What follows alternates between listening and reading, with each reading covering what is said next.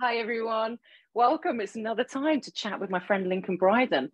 We recently had a webcast and discussed a whole lot of things to support you. And I definitely know that what we've got on topic today is things that's going to help the Group X instructor, also the PT instructor. It's going to be looking at some tactics, certainly that's going to help you with perhaps your income, but it's certainly going to give you a whole load of ideas. And that's what I've brought him on, to get him to share his experience and his wisdom. So Lincoln, thanks for joining us. Please, can you obviously introduce yourself and say why you're here? Hi. Well, firstly, thanks for inviting me on. It's a great opportunity, as always, to speak to you, Teresa. My name's Lincoln. I am lucky enough to have been in the fitness industry for about 32, 33 years now. Hence why I keep my hair short to hide the grey hairs. I presented for FitPro way back when, in the group exercise convention days around about 1999, believe it or not. Toured with them in terms of the choreography club. And now I've been a lecturer for about 15, 20 years. I have my own training company, training people to become personal trainers. And I now coach group exercise instructors and fitness professionals in general, just to help them to streamline their businesses and help them to maximize the earnings from the skills that they've learned. So that's about me, really. Love that. In a nutshell, succinctly done. So I've known Lincoln for a long time, and he's mentioned it was something like over 30 years of being in Group X.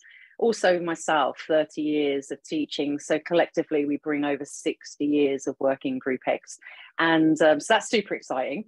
I know we're both incredibly passionate about what we do and helping one another. So in this sort of mentoring role and stuff. So let's see what we can bring to people. One of the things that we talked about, because we catch up from time to time, right, is we spoke about the fact that we recognize that Group X instructors are struggling with pay. Yeah. Pay hasn't changed. And we thought, well, look, we can't necessarily, although there's talk of lots of change in that, what can we actually do to change it for Group X instructors? So we're going to talk about that. One of the things that I heard you say that really hit home was that a lot of the time Group X instructors have been working in gyms because of the security offered, but actually we know over these last years that that hasn't necessarily been the case.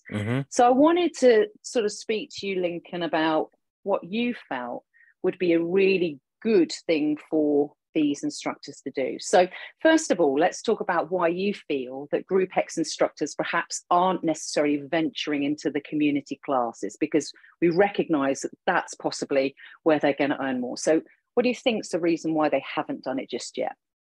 I think it's a scary proposition. A lot of instructors teach in sports centers, leisure centers, and gyms because everything's done, really. The marketing's done, the promotion's done, the sound system is provided, the licensing in many cases has been bought. So instructors, apart from having to learn routines, can just rock up, teach their class, move on to the next class, get their paycheck at the end of the month, and everyone's happy.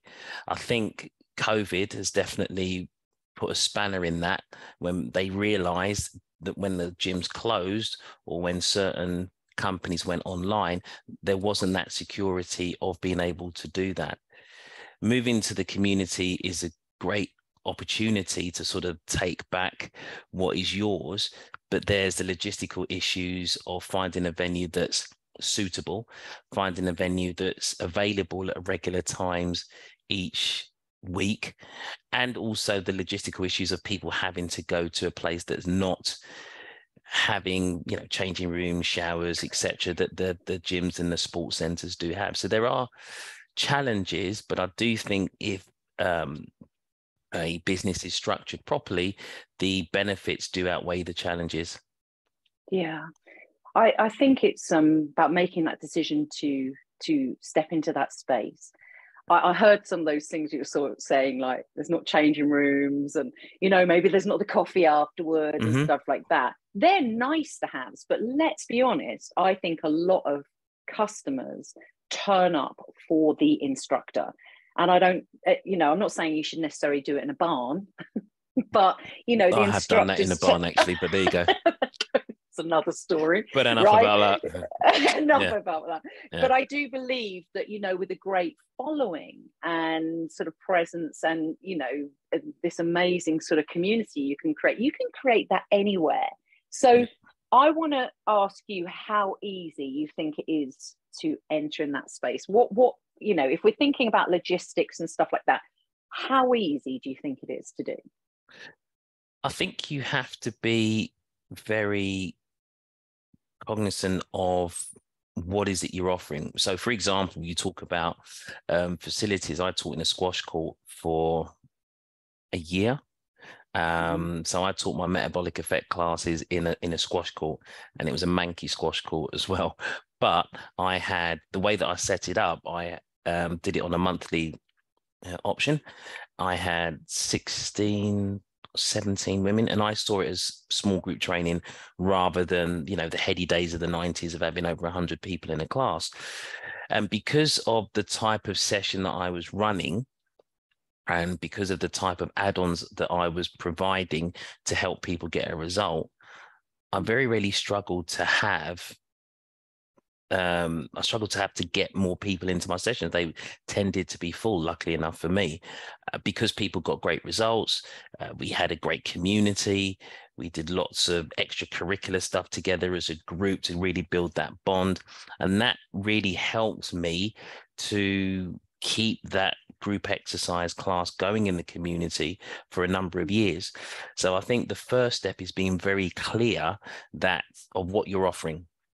You know, we can't compete with the health clubs because, you know, the health clubs can get a lot of instructors to teach a wide variety of classes. So it's very much like a studio timetable. But I think maybe the mentality needs to shift a little bit in the fact that we're now providing a service and we're helping people get a specific result. And I think by knowing what result your ideal class member is going to aim for, then that helps you tailor the service to fit that, if that makes sense. Yeah, completely. And I think, you know, while we're talking about this, what's sort of popped to mind is that what we're not saying is that everybody should just now desert gyms, No. you know, because, you know, we know that maybe that safe space, you've got that, you know, commitment to the classes in there. So it's not like it's either, you know, working in a gym or community. You can do a bit of both, can't you? So what do you think is like the first thing to get started? Right, where do they start to look for ideas of where to go? How are they, you know, do you think it's easy for somebody who's new to the industry to start in the community, or do you think it would make sense for them to have worked in a gym? What are your thoughts? I think that, again, the mindset needs to change in terms of it's great to work in a gym, great to work in a leisure center. Almost use that as you're being paid to promote your brand. You know, so rather than just doing your classes and getting you paid and move on, just think, I'm going to use this to make sure that as many people know about me, what I do as possible. So that, for example, I used to, when I was teaching Cheltenham Recreation Centre, I used to create a monthly newsletter. I used to type it out on a word processor myself, print it out, take it to the local printers. But I used to hand that out every month, you know, off my own back, because I wanted people to see that I was offering something more. And then when I did decide to go into the community with a variety of classes, and also my Ciroc Modern Drive business, people kind of naturally gravitated towards me. So use teaching in the facility, because word of mouth is a great piece of advertising. And you know, if people can see that you're doing a great job and you're trying to specialize in a certain area, for example, you don't know who they're going to speak to, you know, and that will help you build your audience. So sort of, that's a long way of saying, I think the first thing to do is to try to build your audience of people that know about you and to know how you can help them, even if you're a newbie. And I think new instructors, it's a bit more challenging because there's so many class formats now. Again, it's difficult to know which one to veer towards. And I think sometimes need to be invested in finding out what type of instructor that you want to be and who is it you want to help. So I think that would be the first thing. Really try to get a clear picture of, you know, drawing out who you are, who your ideal class member is, and then you can create your package based on that. Lincoln, what I recognize in what you do now and as you're speaking is, you reference like the heady days of having 100 people in classes and stuff like that. What I recognize is that you have adapted to what the industry is doing and stuff. I think that's really important, because it could be easy, couldn't it, just to stay in the olden days of, I just need to hand out, I need to use my word processor. So thank God you're not doing that still. No, and printing out, time. Right. It took a lot of time and investment, right? But there are so many things that people can do. So, I think if we could speak to Lincoln, back in those days. Yeah. Okay, you were there with your word processor, you're going to the print shop and stuff. What would you tell yourself, not for today's market, but what would you tell yourself to do in those times with your wisdom you have? To be honest, I'd say to do more of what I did. I think I'm a big fan of earning your stripes, and doing leaflet drops, doing trying to add extra value, because that's what I was doing. No one else in my area was doing that. They literally were just doing the classes, contacting the local press. Something that I did from my personal training side. I did what I approached my local press and I said, look, I'm willing to give 3 months of personal training to a reader in exchange for me being able to notate and put a diary of how they're getting on throughout those 12 weeks. And so they agreed. I was surprised that they agreed, to be honest, but they agreed. And so we did one of those, those like silly quizzes. So like, what's the opposite of black? Is it A, gray? Is it B, red, or whatever? So we did one of those, got some responses. I chose this lovely lady, Pauline, and I trained her for free for 12 weeks. But each week it was like a Pauline's diary that appeared in the Gloucestershire Echo. And that was brilliant for getting myself. I've got so many inquiries and new clients that was crazy. So, we did the hard yards. And I think actually in today's world of instant gratification, I do think there's this tendency to think, I'm going to go in a village hall and it's going to automatically have 25 people in, and it's not. You have to go out, you have to market, you have to build your personal brand, you have to build an audience of people that actually know about you. I was saying this on another podcast, that there's someone in my coaching group who hates social media, is a complete technophobe. We make a joke because every sort of like newfangled thing that I try to implement, she's like, oh, that's just too complicated. When COVID hit, the thought of going online absolutely terrified her. But with the help of another FitPro, she went online. She now has regularly 150 people a month taking part in a face-to-face and online sessions. She does no social media promotion, but she spent years doing the hard yards of building her audience, perfecting her craft, getting a reputation locally. And I think you can't overstate in my opinion, how important that is. So again, I know we go back to the heady days of the 90s, and it was easy because there was a demand. And also I think Zumba proved that if the demand is there, it's easy to go into the community. How many people were in school halls and village halls and church halls teaching, packed classes? So it can be done. You just need to, as I say, do the hard yards, let people in your community know why you're different and how you can help them. Yeah, absolutely. And I think that thing of instant gratification and stuff, and just thinking if we just plonk ourselves on Instagram, that people are just going to come to us. Actually, you're right. We have to put a lot of I'm going to say the word work, but effort and commitment and drive into, and that comes from belief. I do wonder whether sometimes when people just do something very quick, it's not necessarily for the instant gratification. It's because maybe, that imposter syndrome that people talk about a lot of the time. They think, I don't really know my space in this place and stuff like that. So, you know, I'm really encouraging people to put the hard work in. And that sort of leads me to the next question, which I do have on my list. So well done, you. Was I'm gonna just say it like this. How do you deal with the competition? I'd love to have a textbook answer and say it doesn't bother me, but sometimes it does. And sometimes you talk about imposter syndrome, that does creep in. There's two things that I encourage my instructors to focus on, and it is their uniqueness. You know, everyone has their own unique story of why they got into the industry.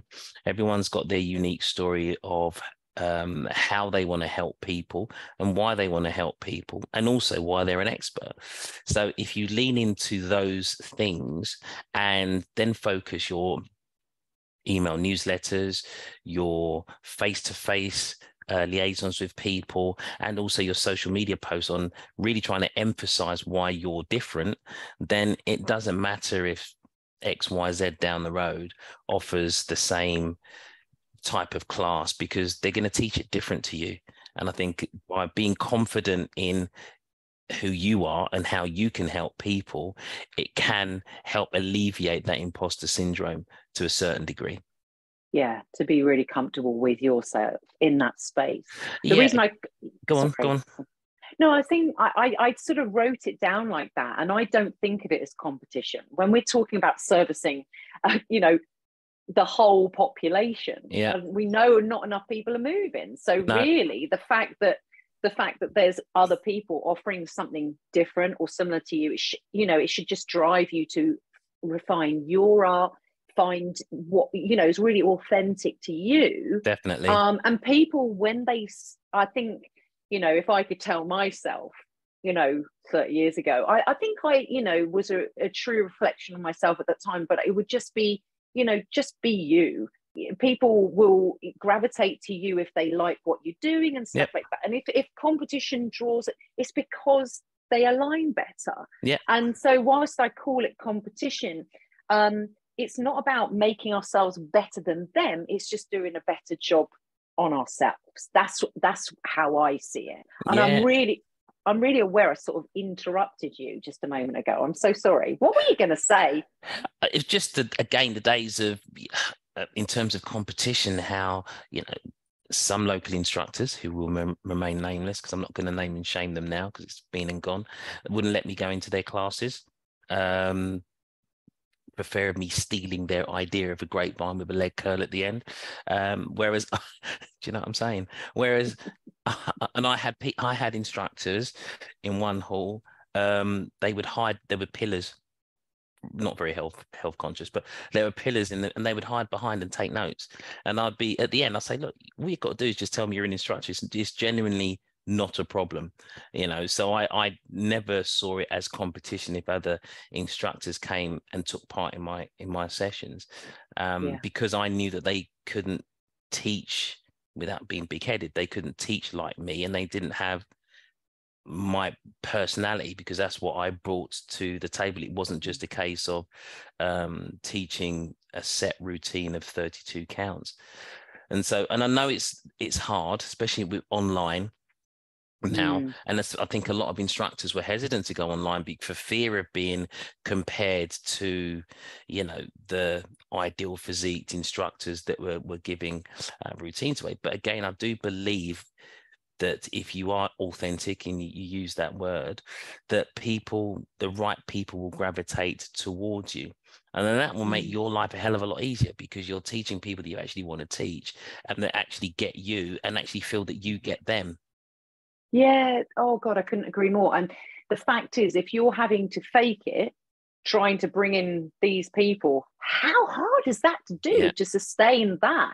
You know, whereas, don't get me wrong, of course, you have to remain professional. There's lots of things that we have to bring. We can't just rock up in our, you know, I don't know, whatever. You have to present a good version of yourself in a professional way. But if it's a reflection of you, that's going to be a hell of a lot, you know, less exhausting. And genuinely, I think people gravitate towards you when they recognize it's you and not a version of you, you know? So, you know, we're talking about those heady days where people would just, oh, that's brilliant. You know, when the door get buzzer goes, that's excellent. It's a delivery from Whistles, I must tell you. What was you saying about editing? I know. No, I think I should just leave it in because it's authentic, right? Exactly. So what I wanted to do was ask you about whether you do something like pay as you go or whether you get people to sign up, because we can't, you know, years ago when hundreds of people might rock up and it didn't seem much was going on in your marketing, they just turned up. Who are all these people? Now, what would your recommendation be about, you know, pay as you go? Would you do it? Would you use an app to sign up? Would you, you know, get people committed? What are your thoughts? I think when I taught my metabolic effects sessions, I got people to sign on a monthly agreement. And the reason for that was that this class was a results-based class. And so I knew for people to get results, they would need to attend more than once a week. So the agreement was they paid X amount per month and they attended 2 or 3 times a week. If people wanted to pay per session, I must admit, I made the fee so high that they then thought, well, I might as well just pay for the month. Okay. And then the people that did pay per session, I thought, oh, fair enough. If you're going to pay me whatever it is per session, then good on you. But those people didn't really last anyway. They were very short term. And then a lot of them did transfer over to a monthly commitment. Now, obviously, in these times, you know, people are struggling financially. And so I don't think there's anything wrong in offer a pay-as-you-go option, but I do think that the emphasis should be on encouraging people to make a monthly commitment. Right. Okay, that's interesting. Yeah. I heard you say X amount when you were talking, you know, like and I think when people hear that, they'll go, well, what should it be? I'm not saying what do you charge, but because you went, don't ask. But how would somebody work out what they should charge? Because, you know, that's a part of it. What people are nervous of is I think charging too high so no one turns up, charging too low so it looks like rubbish. And what are they going to do about the fact of putting their prices up periodically? Any thoughts on that? So how it was taught to me was that price is like a indirect linear relationship to the value that you provide. So if you just teach whatever class, then you're only ever going to be compared with someone else that teaches the same class. And therefore you're just starting to be seen as a commodity, you know, which we don't really want to be seen as. Whereas if you can provide or emphasize the value that you provide, if you emphasize the change that you can make. So I knew, for example, the metabolic effect class was great in terms of achieving physique change.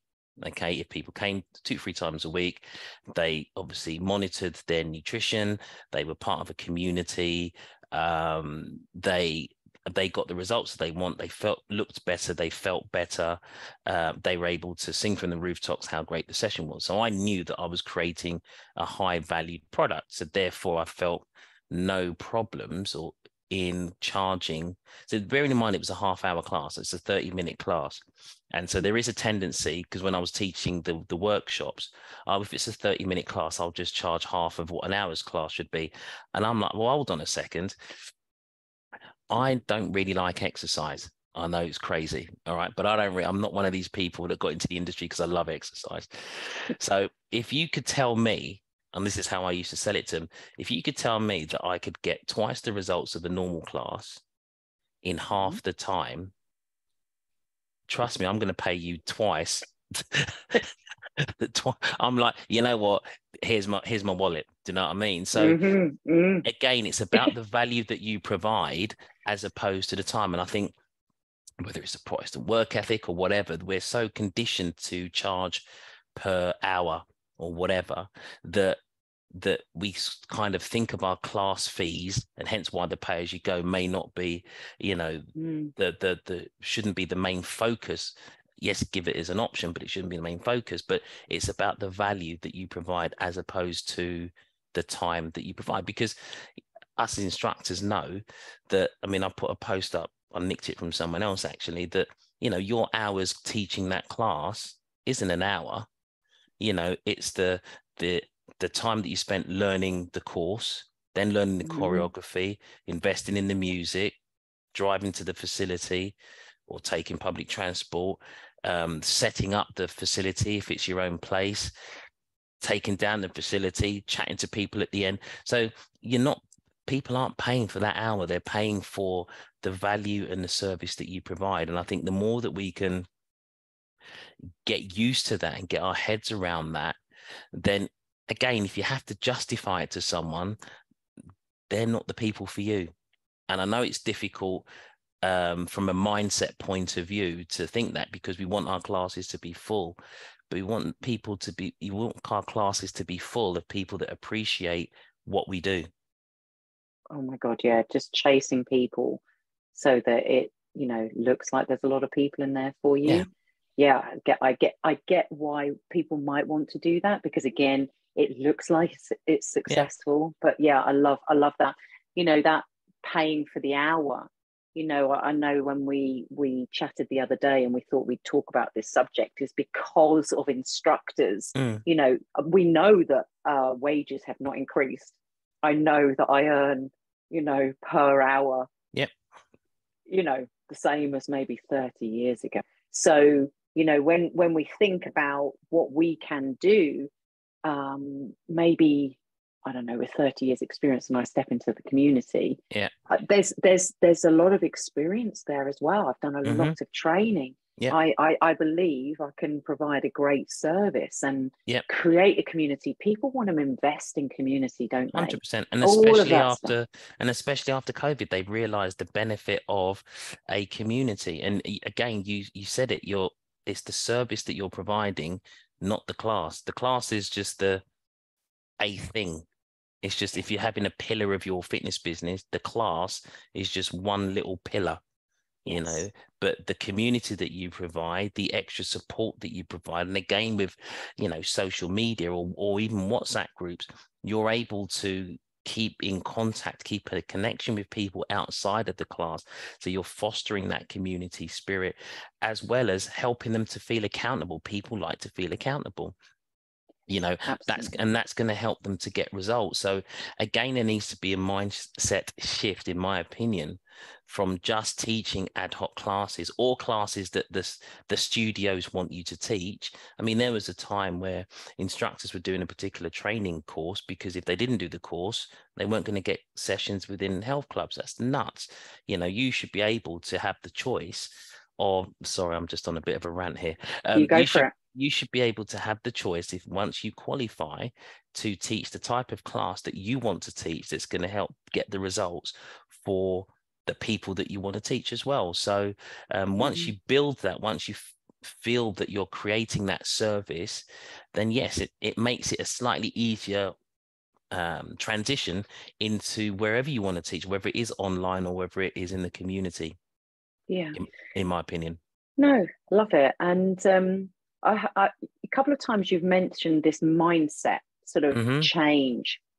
How easy is that to do?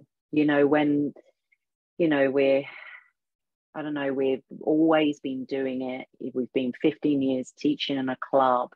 We want to be paid more because we know we deserved it. We deserve it and stuff. How hard, if somebody's hearing this now and they're going, yeah, but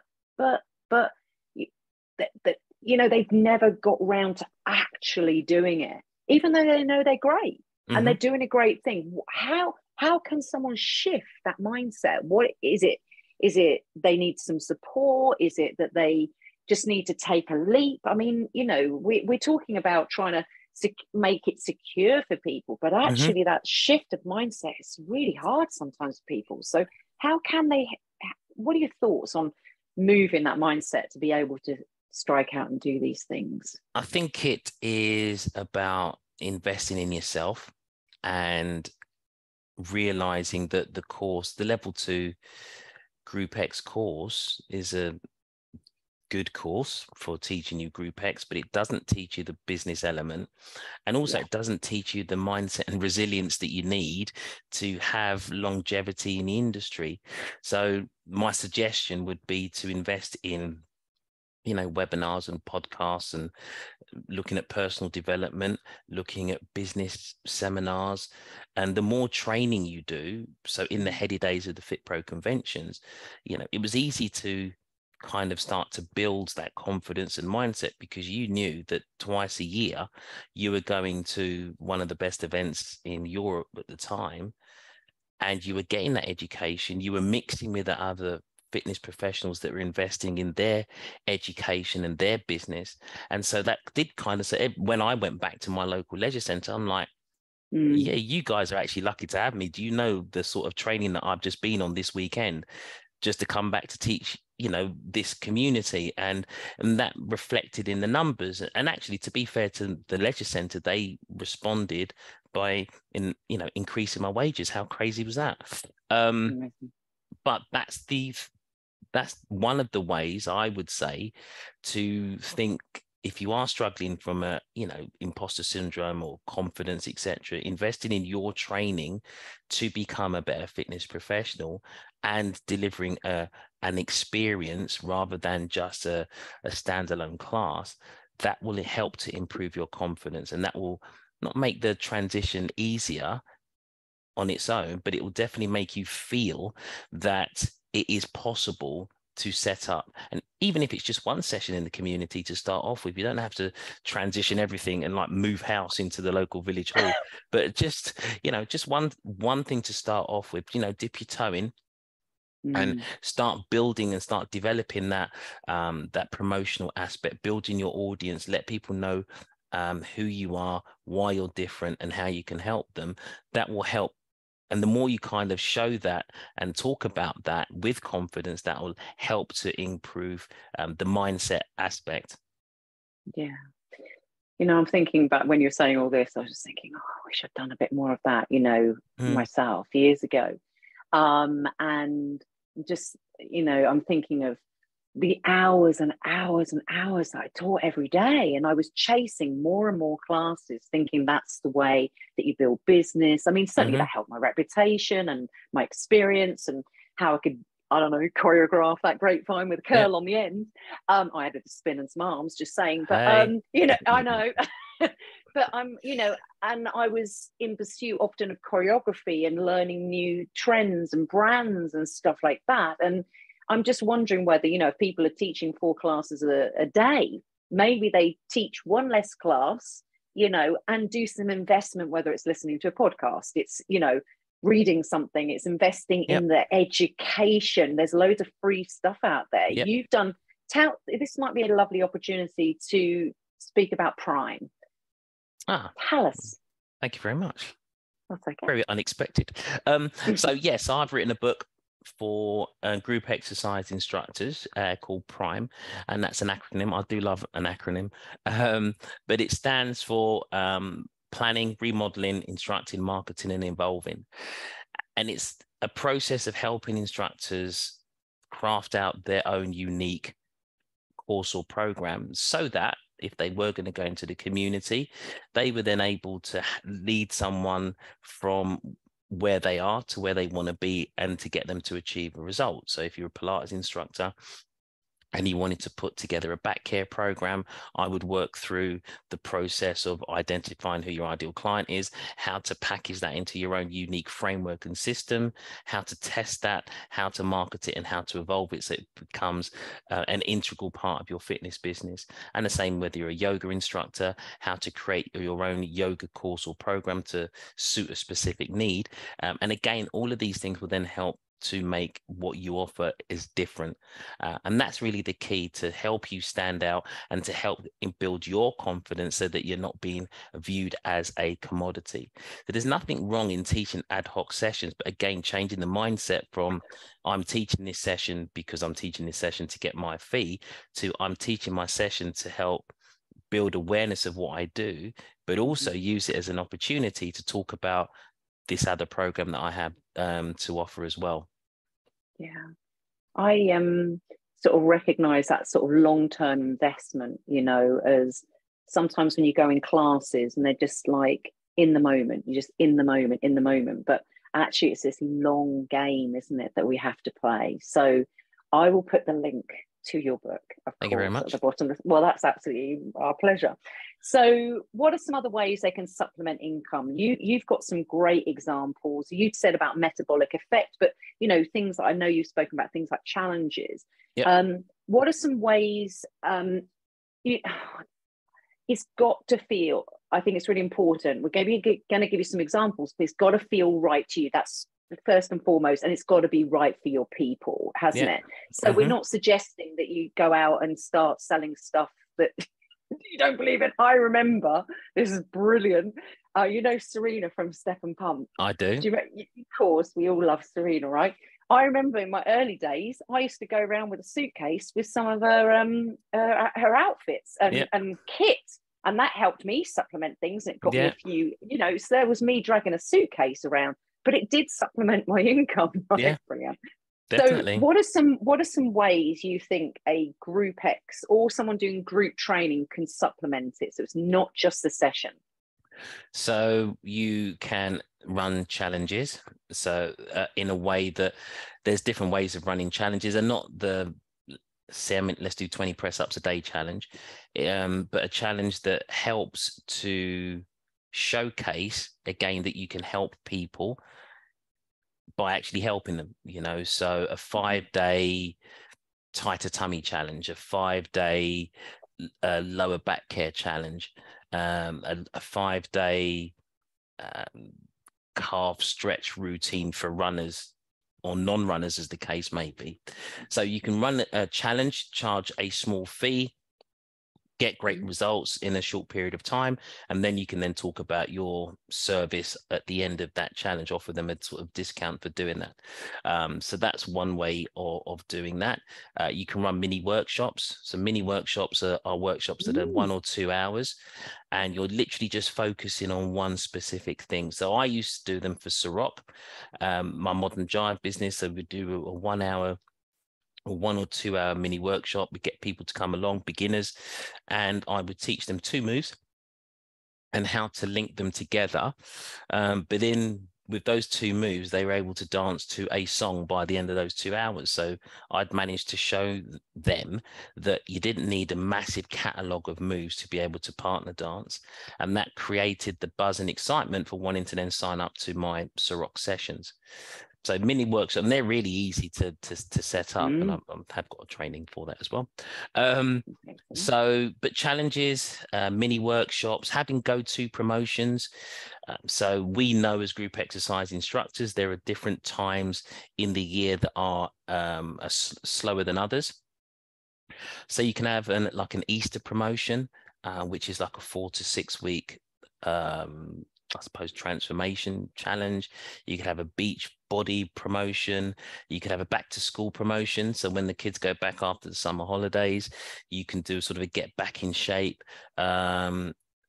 Leading up to Christmas, I've done a pre-tox before your detox kind of thing. So people always wait until January the 1st to, you know, get rid of all of the toxins from their body. Why not do something for 4 to 6 weeks leading up to Christmas? And the good thing about that is at the end of that time, you know, they're going to go into Christmas in better shape, but then you can kind of tie them in, offer a discount if they then sign up to your sessions in January. So if they sign up before Christmas, you get a little bit of a cash influx before Christmas, but you know you've got them then in January. So that's another thing that you can do as well. And then you talked about, selling clothes as a sort of a distributor, find a, equipment supplier, for argument's sake. If you're teaching, Mm-hmm.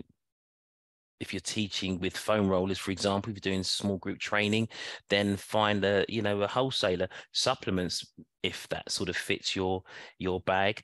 I know there was some way back when instructors that were supplementing with network marketing products. I know that's a bit of a dirty word for some people, but I think the world of network marketing has changed a lot. Mm-hmm. And there's a lot of health conscious wellness brands out there that, and again, provide a lot of marketing advice and a lot of marketing training for fitness professionals.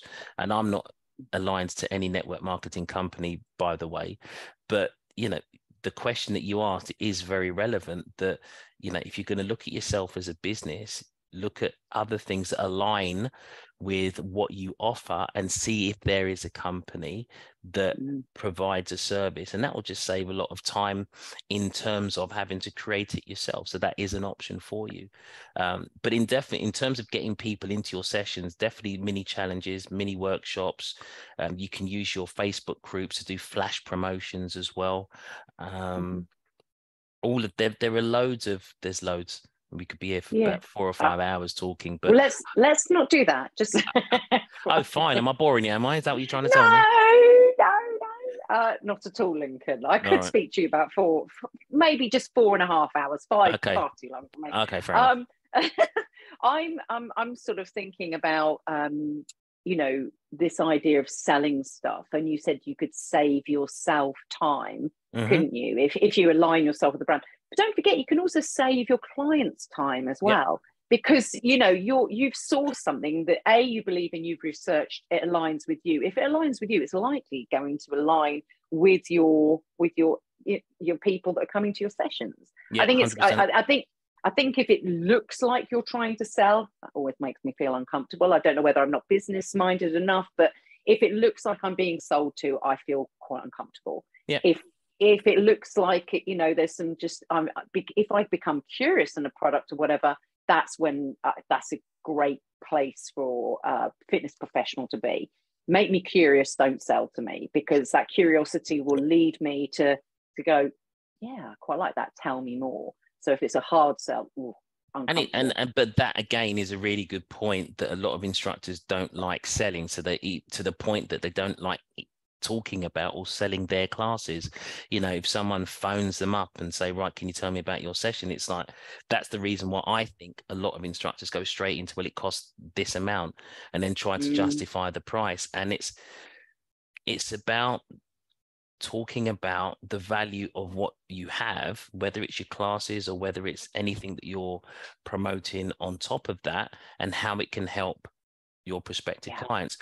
For example, social media posts doesn't all have to be about, look how great my class is, come and take my class. You can talk about, if you dialed in on who you want to help and the type of service that you're offering, then you can create educational posts about the benefit of your activity. So you can talk about the benefit of Pilates for healthy back, or strong core for healthy back, or if you're looking at the menopause, that seems to be the buzzword at the moment, how your type of training can alleviate going through symptoms. the menopause. Symptoms. And I think if you talk about that and you're educating people, and as you say, creating that curiosity, you're establishing yourself as a bit of an expert, because you're leading with the giving hand, as it were. And so then the next option for people is to find out more about what you have to offer. Absolutely. Yeah.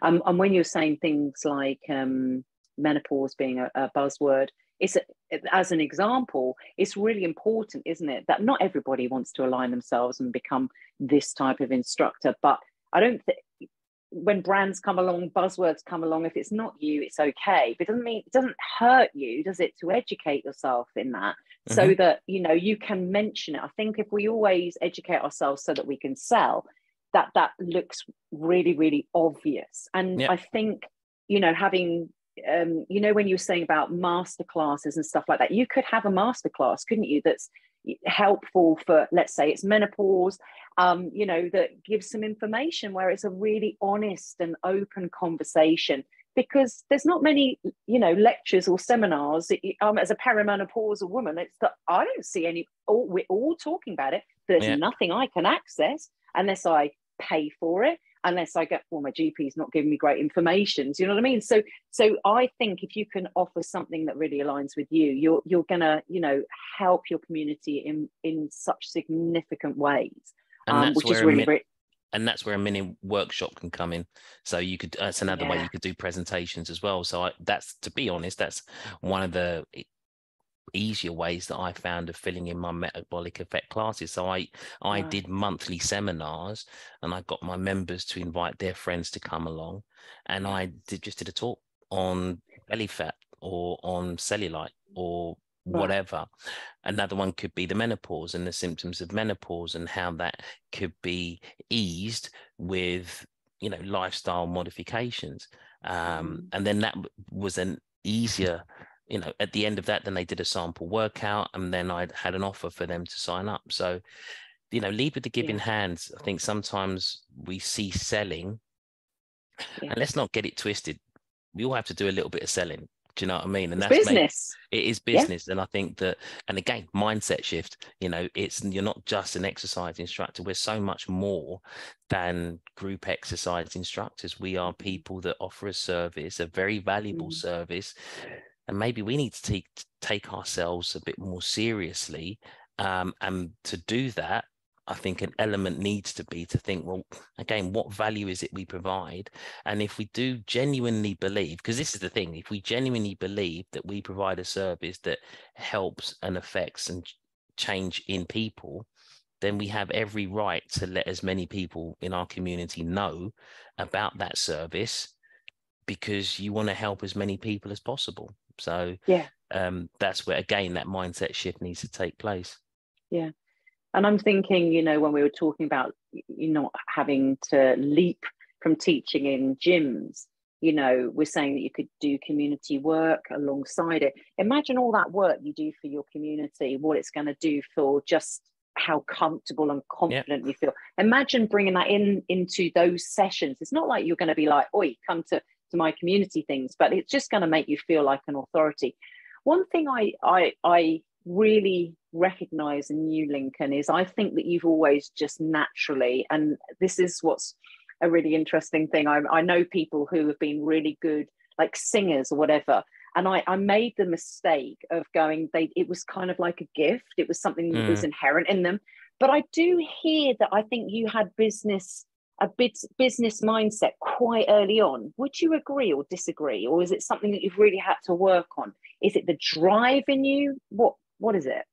I think from the moment I left uni, I was self-employed, and I liked the element, because I know what my personality could be. I like the elephant. I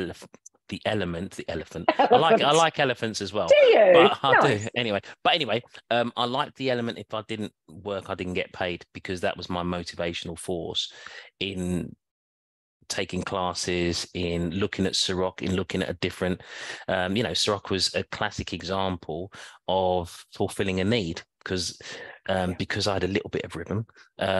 People assumed I'd go to these parties and people think, and a tune would come on, they want to do partner dancing. I didn't know how to partner dance. So I looked at the local magazine, check that out. And here was this advert for Ciroc. I phoned them up thinking, oh yeah, I'll go along, that'll be a laugh. And there wasn't anywhere near me for about 90 miles. And I said, well, you're looking for instructors. And then, long story short, I ended up teaching Ciroc. So, but that's an example of looking for an opportunity.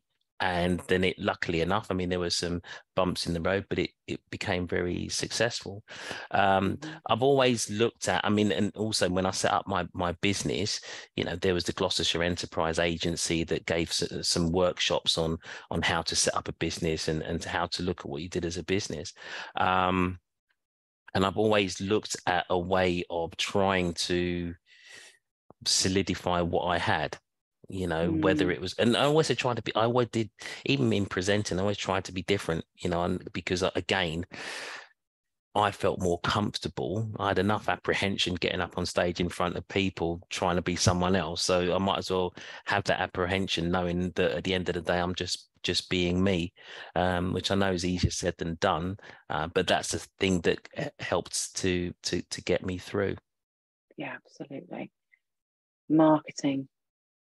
Talk to me about how easy you find marketing. You're really, I think, brilliant on social media. People, where will they follow? Tell people where they'll follow you, and then tell them, about your marketing ideas, maybe. Yeah, I mean, I'm pretty unimaginative, so it's everything /Lincoln Bryden. So it's like Facebook /Lincoln Bryden, Instagram /Lincoln Bryden, LinkedIn /Lincoln Bryden. I think it's a bit of an ABC. So marketing is about building your audience.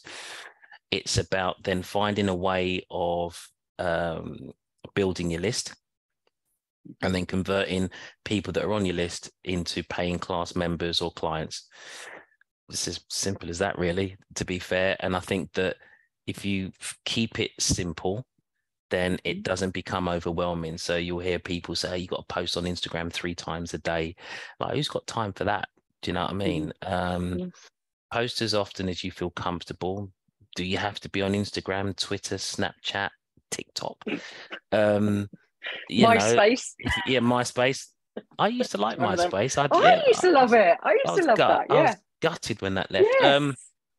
Choose the one that, and also again, it's choose the one that you feel your prospective classmates and clients are going to be on. So if you feel that most of people, my students laugh at me because they said, no one uses Facebook anymore. So actually, I do. And they go, yeah, but you're old. And I'm like, all right, calm down. I'm marking your assignments. You need to wind your necks in.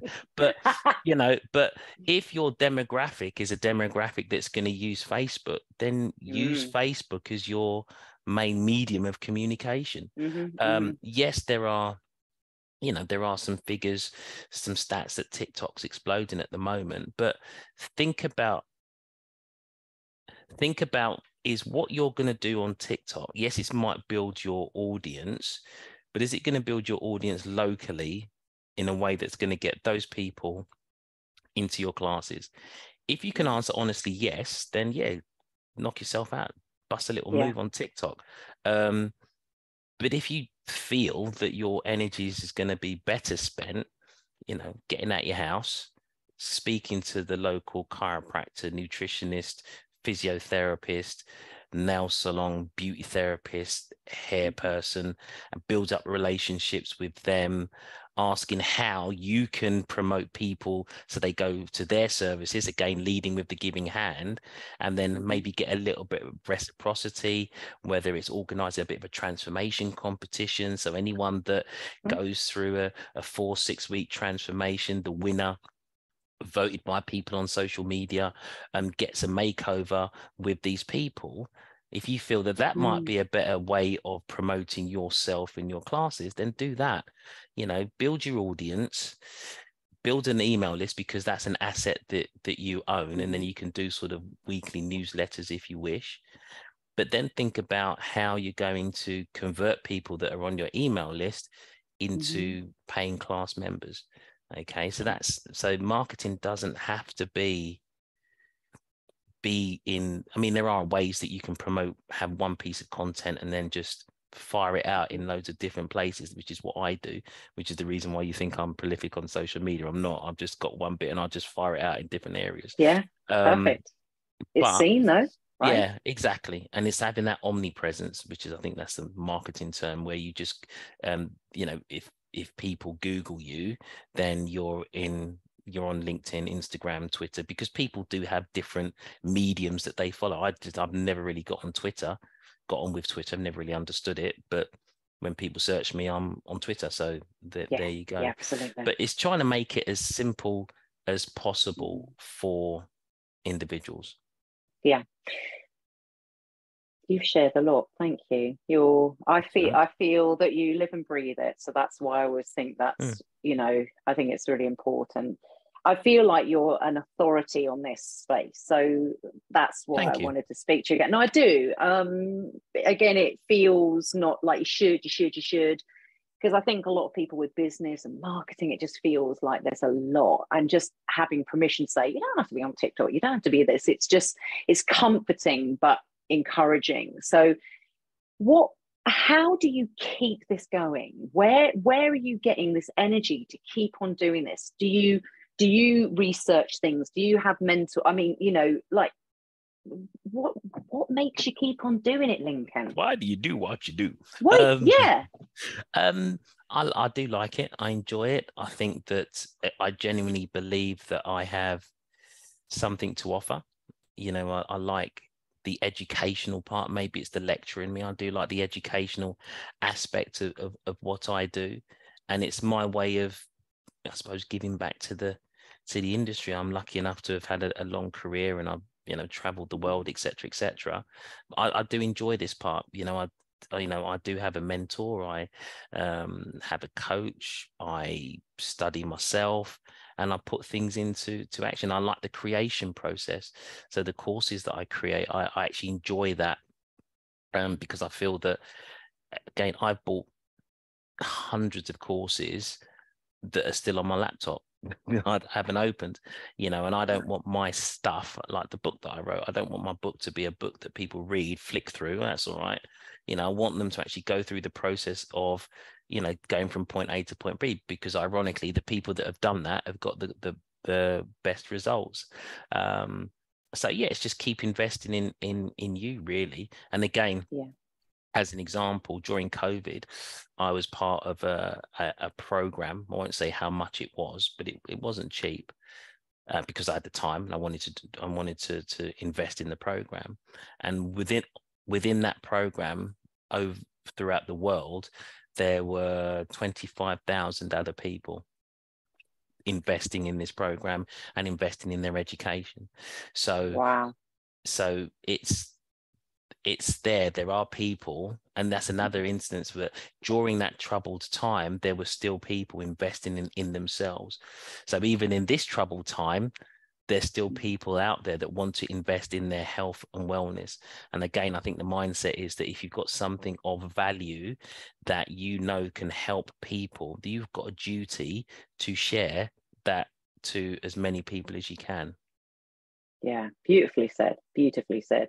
I think, the whole thing with the fact that you're still, pursuing it, really shines. And when you said about, you've got some educations that you've not even looked at, it's very apparent in the way that you do educate other people that this is practical, this is helpful, this is guidance without being preachy. And that really comes across even in what you've said here. So obviously a massive thank you from me personally, because I love chatting to you, but I know Pleasure. that this will have been really helpful and informative to the people tuning into this.